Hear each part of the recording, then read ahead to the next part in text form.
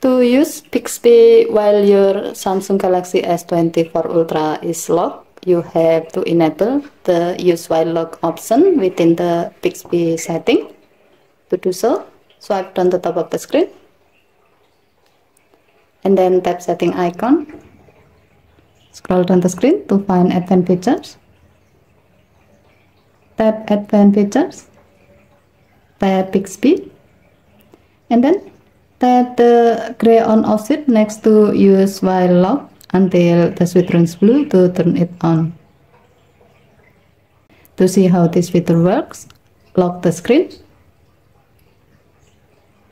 As the example, we will use Bixby to set timer. To do so, say the voice wake up and then say the voice command. Hi Bixby, set timer for 10 minutes. You can see that the timer has been set.